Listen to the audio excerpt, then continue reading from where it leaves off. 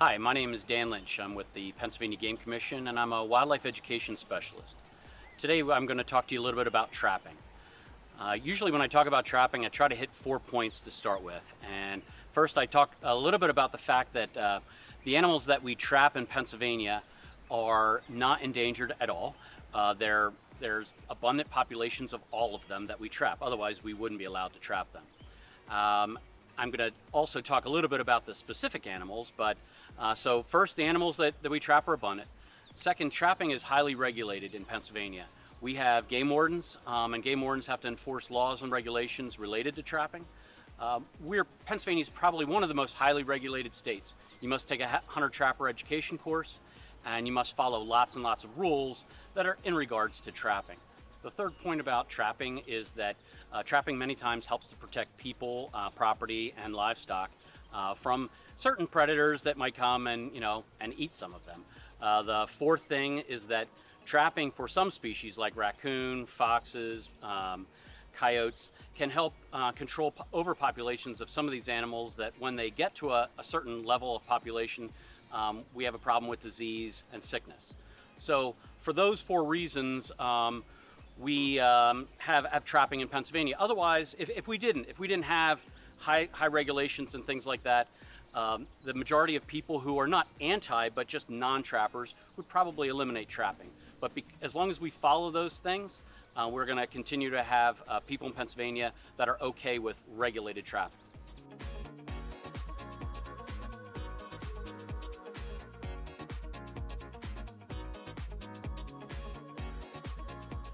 Okay, so we're going to talk a little bit about some of the species that we trap in Pennsylvania. There are 3 different types of canines in Pennsylvania that we can trap, and we have these canines, 2 of them in all 67 counties, and 1 of them in most of the counties, but maybe not the extreme southeast. So two of the ones that are super common in all 67 counties are the red fox. This is a red fox in a winter coat. So in June, if you were to see a red fox, he might not be this bright red. And the problem is that he wouldn't have this lush coat because he's trying to regulate his body temperature by losing a lot of hair and having a summer coat. So one of the adaptations that reds have that most of the other canines don't have is they normally have some sort of a white tip on their tail. So this is a pretty common critter in all 67 counties. This guy is as well. This is the coyote or coyote. And coyotes come in a lot of different color phases. This is one that's kind of like a German Shepherd type color, but they come black, brown, blonde, gray. And again, we have them everywhere in Pennsylvania. So this is a little bit larger critter. And then the third one is a gray fox. And the gray fox is similar in size to the red, different coat coloration, an animal that prefers more of a wooded habitat.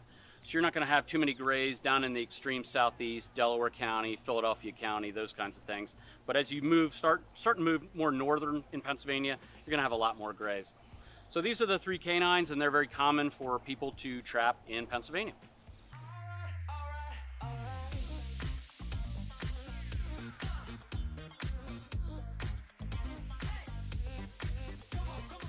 All right, the next 4 species are all part of the weasel family here in Pennsylvania.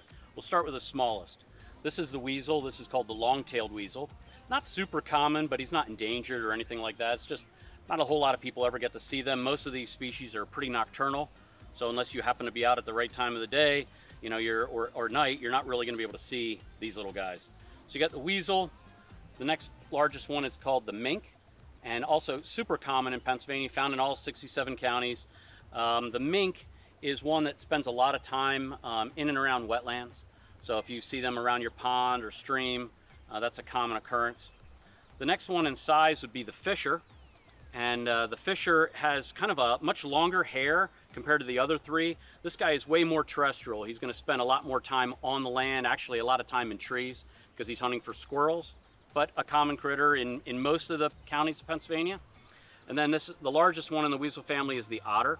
And you can see compared to the fisher, he's got a much more dense coat. He spends a lot of time in the water, so having long guard hairs on him would not be beneficial to an aquatic or a semi-aquatic animal.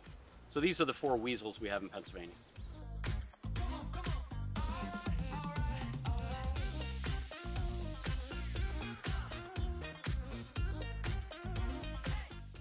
So this guy is the largest rodent that we have in North America and in Pennsylvania.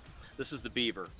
And compared to the pelts that I had just previously shown, this one is actually skinned open. So you can see he's kind of slit up the middle and spread open like that. And that's just the way that the beaver hides are prepared. And again, this is a large rodent. This is similar to related to a mouse in Pennsylvania, but obviously not something that you would want to have, you know, a 40 or 50 pound mouse running around your house. But this guy can cause a lot of damage if he gets in and around people, cuts down a lot of trees, floods roads, floods yards, things like that. And many times trappers are called in to try to remove some of the beavers just to kind of slow down their activity. So this is the North American beaver.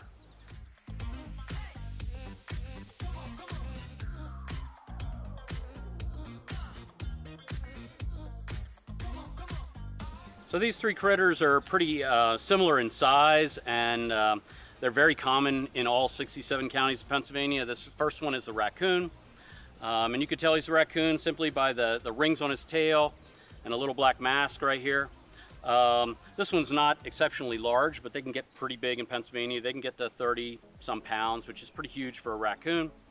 The next guy here, in Pennsylvania, we call these guys Pennsylvania speed bumps because this is unfortunately how you normally see them, completely flattened out on the road. But he's actually an opossum. He's actually the only critter that you can start with an O or a P and still be correct. He's an opossum or he's a possum. He's our only marsupial, which means the female, she has a pouch. And this is also an animal that we trap in Pennsylvania. And the third guy here is one that you really should make sure that you can identify. This is a skunk. All three of these critters are North American fur bearers and animals that you can trap in Pennsylvania.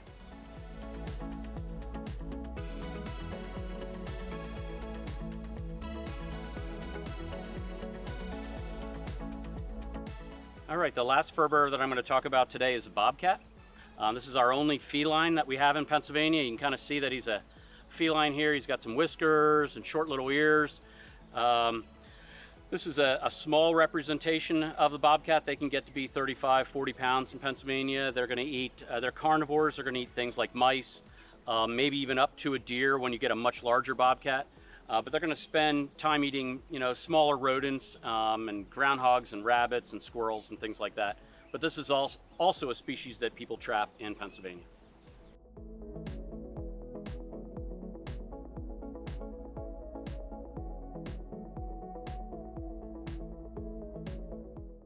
All right, so I'm going to talk a little bit about the types of traps that we use in Pennsylvania. This particular type of trap is called a foothold trap. And this is a live restraining device. So what that means is once the animal gets caught in here, the animal is still alive. And the trapper has to decide if he or she is going to release it, or they're going to dispatch it and keep it for the fur. But this only catches the animal by the paw. And this particular one, size-wise, is designed for an animal like a fox or a coyote or a bobcat. In Pennsylvania, trappers have to take a hunter safety course. And when you take the hunter safety course, you learn about the different types of traps, and you have to get, you know, licensed, and you have to buy a trapping license before you can go. And in that course, we teach people about using the right size trap for the animal that they're going after.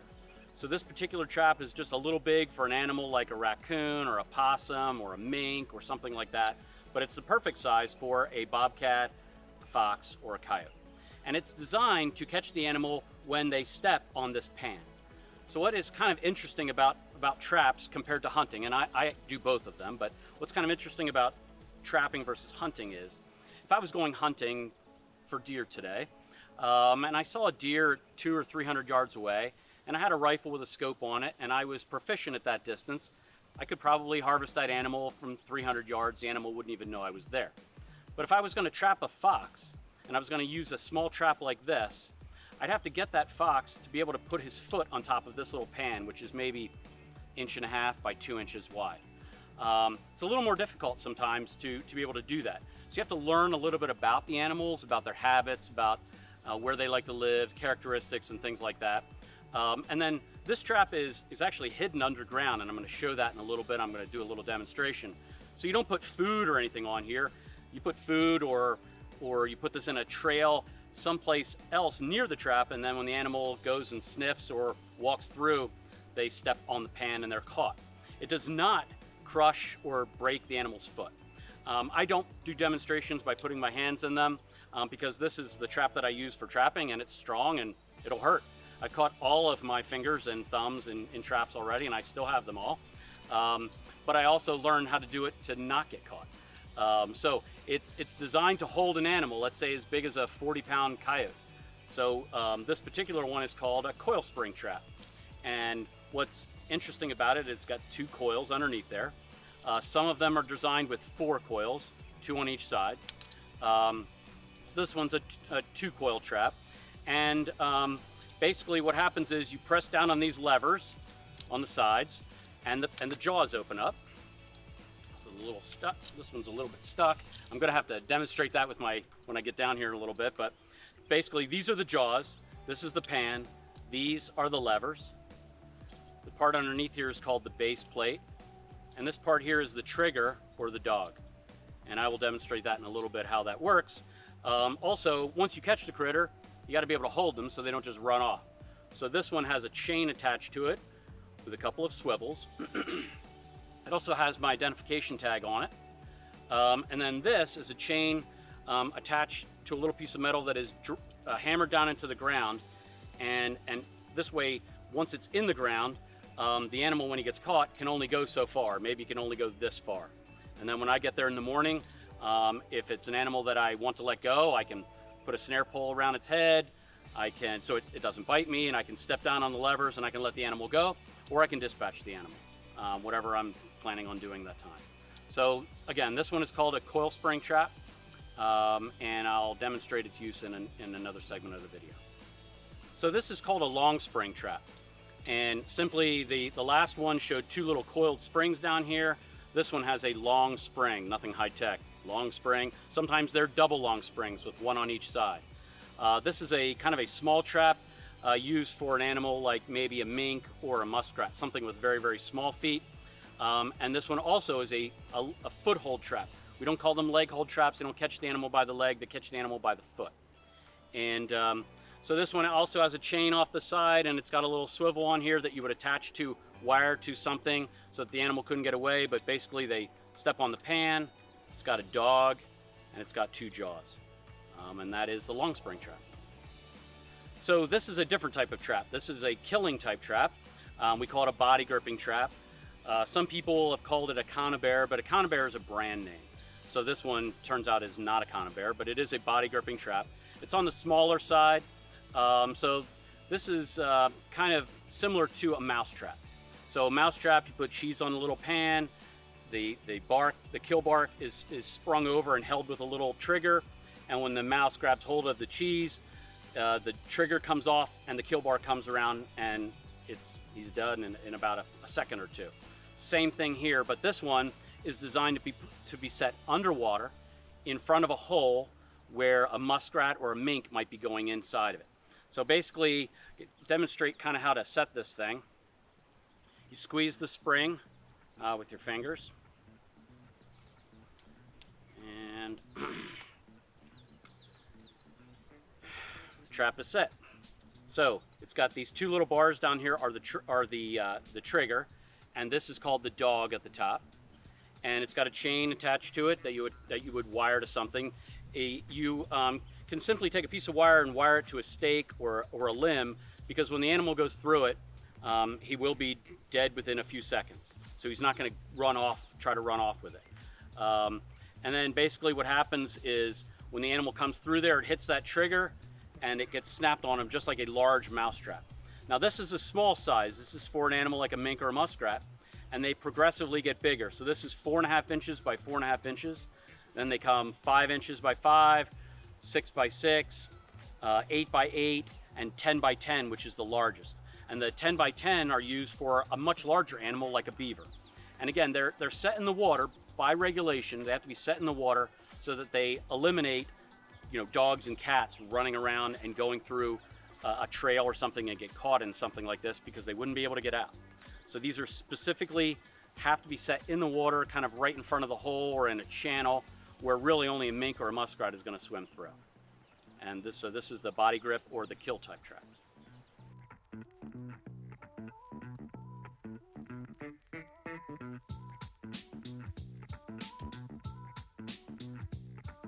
All right, so what I'm going to do now that we've talked a little bit about the types of animals and why people trap, and I'm going to talk a little bit about just one type of trap and one type of set. And what I mean by a set is, there's two words for the word set. One is I'm going to set a trap, and two, I'm going to place the trap in the ground, and once I do, it is called a set. And my goal, if I was actually out trapping, would be to place this trap and try to catch, let's say, a fox or a coyote. That's what I'm going to demonstrate here today. I'm going to demonstrate what's called a dirt hole set. And the premise behind a dirt hole set is simply that I'm going to dig a little hole, I'm going to put some food or something that smells good in it down that hole, and then I am going to place my trap in front of it. I'm going to cover it up with dirt and try to make it look natural, in hopes that a fox or a coyote who's coming in this area smells the good stuff coming out of that hole, comes over to investigate, and when he puts his foot down in here to put his nose down in the hole, he's going to put his weight forward, and he's going to get caught in that trap. That's the premise behind this.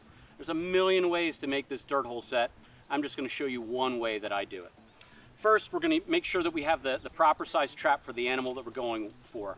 And again, this one is a trap that when it opens up, the jaws are about 4.5 inches wide. And this particular trap is called an MB 450. It's just the manufacturer's name, MB, Minnesota brand, 450. And it's one that I use a lot for that species of critter. So before I put it in the ground, I want to make sure that it sets very well. And so I'm going to show you how I set it. I can use my feet or I can use my hands. In this case, I'm going to use my hands. It might be even easier if I took these gloves off. Kind of show you. So the trap is now set. I press down on the levers, but the pan is sitting up in the air like this. What I want is I want the pan to sit all the way down, level with the jaws or slightly below them. Now, a cool thing that comes with this particular trap is on the dog, which is the trigger right here, they put a little bead of metal on there. That's called a night latch.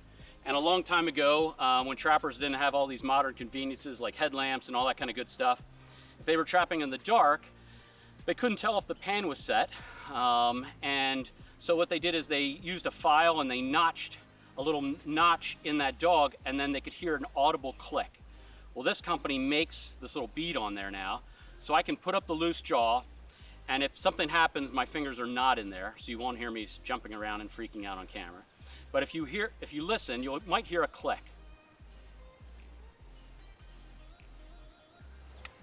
There is the click, tiny little click.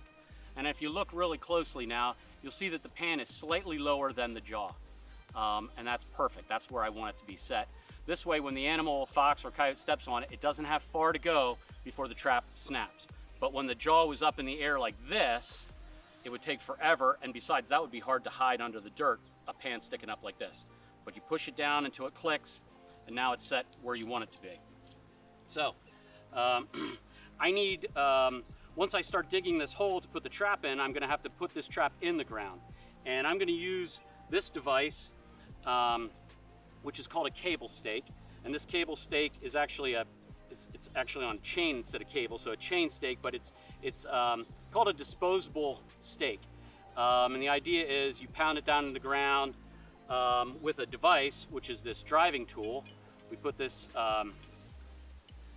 in here, and we drive it down into the ground, maybe 8 or 10 inches, and then we pull this back out of the ground, and we pull it out of the ground and we pull on the chain, it goes from this direction to a T, and it helps to hold this trap, and be very difficult to get it out of the ground unless you dig down in there or you have a device to get it out. So that's what I use a lot. Some people just use some sort of stake and stake it into the ground, or they cross stake it into the ground. But I like to use these chain stakes or cable stakes. I just think it's not as much weight to carry around, and they hold really well. So I try to use what I think works. So some other tools that you're going to need when you're trapping is you're going to need some kind of a sifter, and you can make that. You can just have a wooden frame or a metal frame and put some wire underneath here, and I'll show you in a second what that's for. And then I use this tool, they call it a groundhog tool or a 3-in-1 tool. So instead of carrying 3 different tools, I carry one. This one I can use as a hammer. I can use this claw to dig a hole out, and then I can use this and push down in the ground and pull it out and pull out a chunk of mud or dirt to literally make a hole to put my lure in. So instead of carrying 3 tools, I just carry 1 tool. And then I'm going to show you what I use this coffee filter for. There's lots of different things that you can use for what we call pan cover. And I'll explain to you a little bit when it's time to set that, what I use that for. So first thing we're going to do is I'm going to put some gloves on here. I don't always trap with gloves, but for the video here, I'm going to try not to get dirt all over myself. So we're going to use these gloves. So I'm going to make this set right here. I'm going to use this groundhog tool and I'm going to dig out a hole that's about the size of my trap. Not much bigger than that. I only need it to go below the ground a few inches, and I need it to be about the size of the trap. Okay? What I'm going to do is I'm going to take all this dirt and I'm going to put it in a sifter.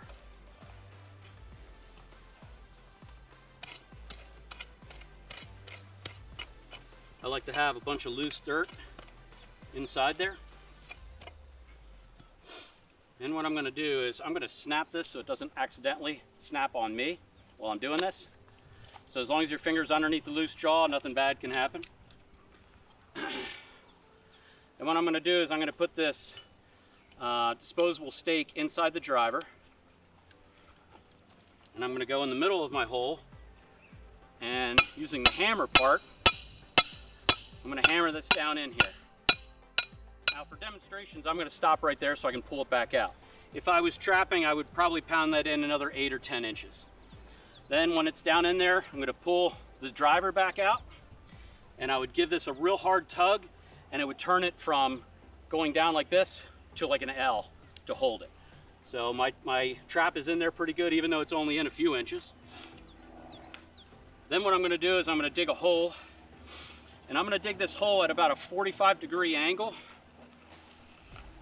like this. And I'm going to take all that loose dirt, put it right in the sifter.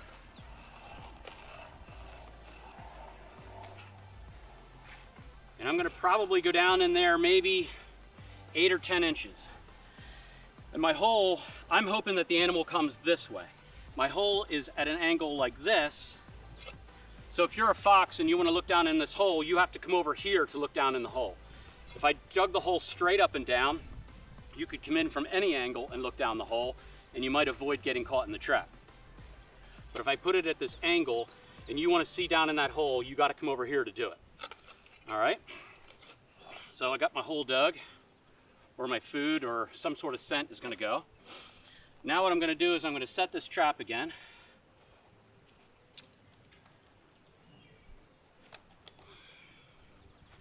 When people are first starting out, I teach them how to set with their feet instead of their hands, just in case something bad happens.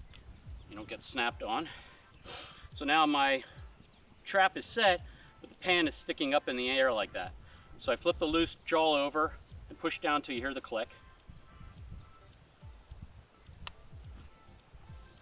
Flip the loose jaw over and it's ready to go. You just want to make sure you don't put your finger on top of that. That'll hurt. All right, so I'm going to make a little bit of room in here for all this chain. I'm going to place this trap down here in the ground. Now, what's more important than what kind of traps you have or what kind of lure you have is the part that I'm doing right now. This is the most important part of trapping, and that is called bedding the trap. Because these animals, these foxes and coyotes and everything else, they walk around on their feet all day long, and they know things underneath them aren't supposed to move. So if it moves when they step on something other than the pan, they are not going to just go, gee, what's that? What they're going to do is they're going to dig this trap up, they're going to turn it upside down, and they're probably going to take a big old poop right on top of it just to let you know that they were there. And you're not going to catch them. And they're going to come back tomorrow and they're going to do the exact same thing to you. So if you bed the trap, if you put dirt all the way around really, really well, and they step over here, or they step over here, or over here, before they step on the pan, nothing happens, no problem. They're going to keep focused on the scent coming out of this hole and hopefully get caught on that trap. But if this wiggles when they step on it, they're going to forget all about what's in the hole, and they're going to dig that trap up, flip it over. Sometimes it doesn't even snap, and like I said, they'll leave you a little calling card there before they're done. So What I'm going to do next is I'm going to take my coffee filter and I'm going to lay my coffee filter over top of that trap, just like that. And I'm going to take my sifter and I'm going to start sifting dirt over top of everything. You can see what it's starting to look like there. It's starting to get covered up. And then all the big chunks, they're not going to go on top of that. All I want is the fine stuff. So when the jaws close, there's not a little rock or a pebble or a stick in there to get caught. I only want the animal's foot to be in there.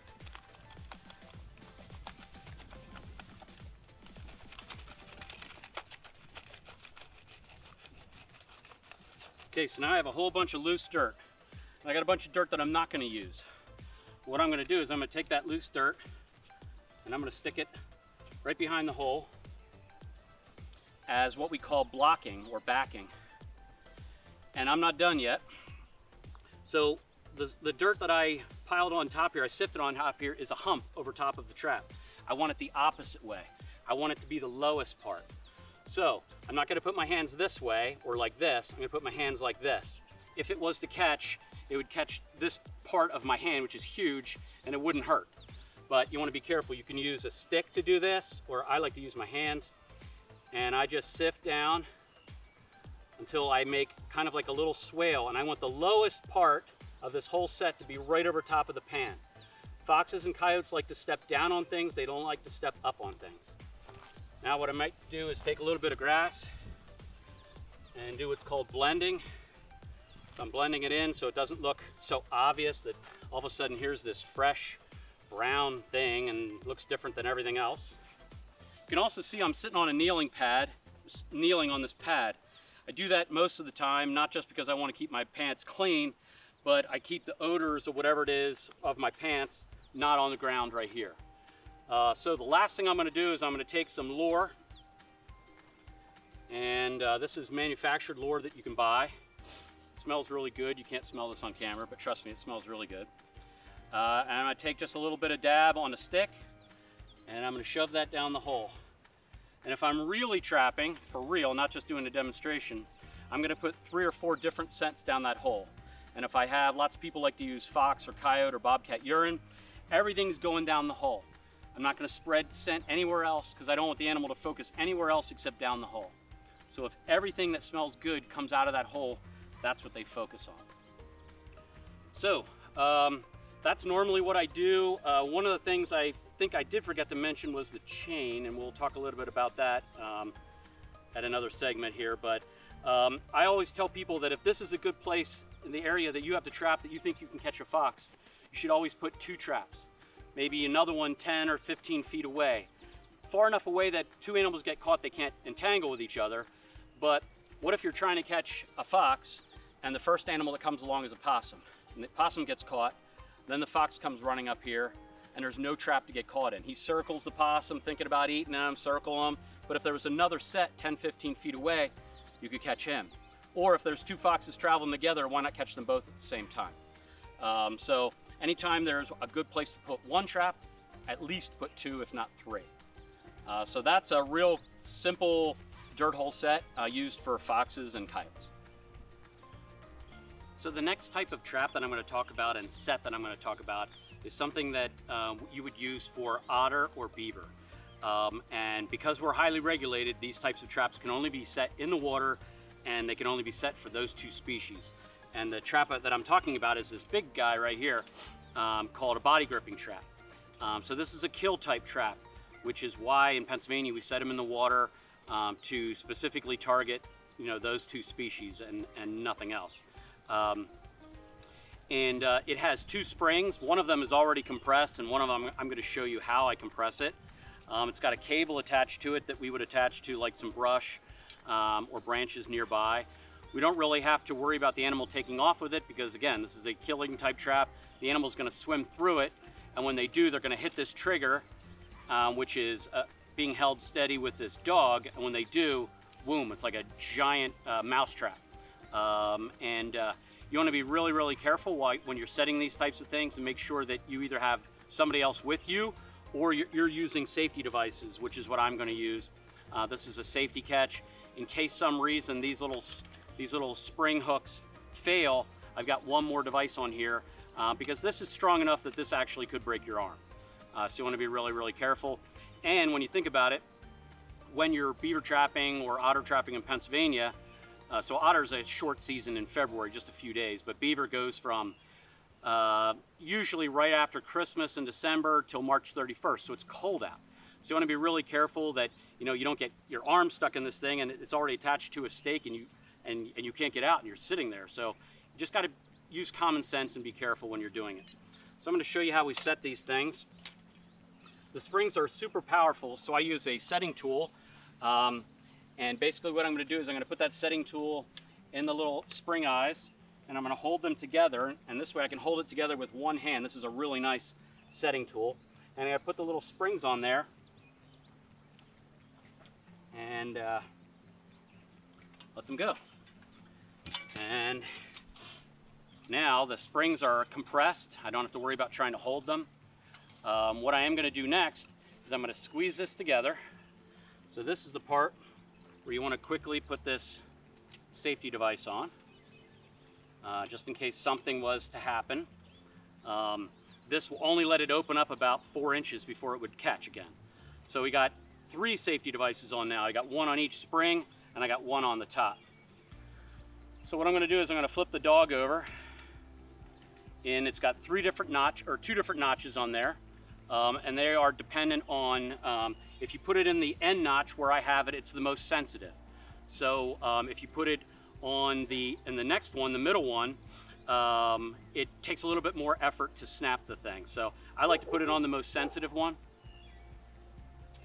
And then what I'm going to do is, let's just pretend that I'm in the water course here now, in the stream, and this is an area where the beaver or the otter are swimming through. So what I'm going to do is I'm going to take this trap and I'm going to set it on top, and this would be in the water. I'm going to attach this cable to some sort of tree or bush so it can't go anywhere. I'm also going to attach my identification tag to the end of this, and the identification tag has to be above the water so that a landowner or a game warden could check it without destroying the whole set. And then before I leave, I'm going to take the safety catches off, and then it's ready to go. And if a beaver or an otter was to swim through, it's going to catch them very, very quickly. And it wouldn't make that kind of noise, obviously, because metal wouldn't be touching metal. But that's basically, this one is called a 330, which is the size of the trap. And it's designed for something big like a beaver or an otter. And so you got to be very, very careful and make sure that you're setting them in the water, have safety devices, but that's how you set a 330.